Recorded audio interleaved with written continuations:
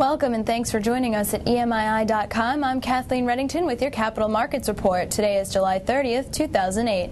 According to Bloomberg News, Merrill Lynch has sold $8.55 billion worth of stock and will liquidate $30.6 billion of bonds at a fifth of their face value to strengthen its credit ratings. The company sold 380 million shares for $22.50 each.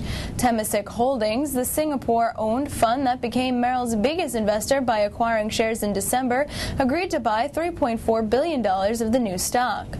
The New York-based company is paying Temasek $2.5 billion to offset losses on its earlier investment.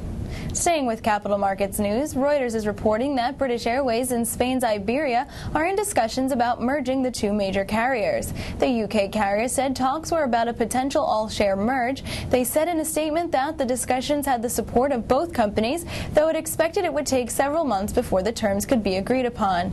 Caja Madrid, which owns 23% stake in Iberia, is supportive of the tie-up, and the two are also in talks with U.S. carrier American Airlines about a transatlantic agreement.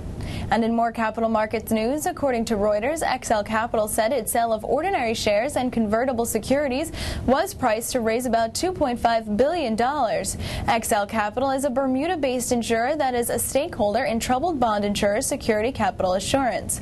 The money will be used to fund an agreement that XL reached to sell its 46% stake in Security Capital Assurance.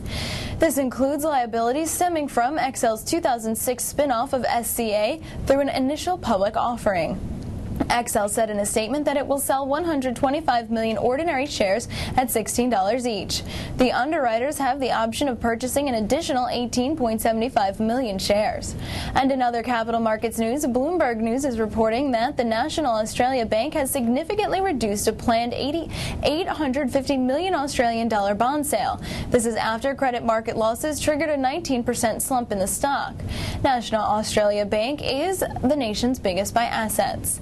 After some investors canceled the orders, the Melbourne-based bank cut the planned sale of June 2011 bonds by almost 70% to 260 million Australian dollars.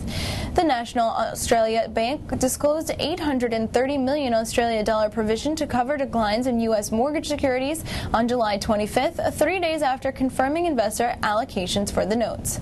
Higher provisions for Australian banks' delinquent loans may deter overseas buyers from purchasing debt and force the financial institutions to pay more for funding. And that rounds out today's Capital Markets Report. Thanks for joining us on EMII.com. For more details on these stories and much more, click onto our Capital Markets channel online and read the full stories and the latest developments.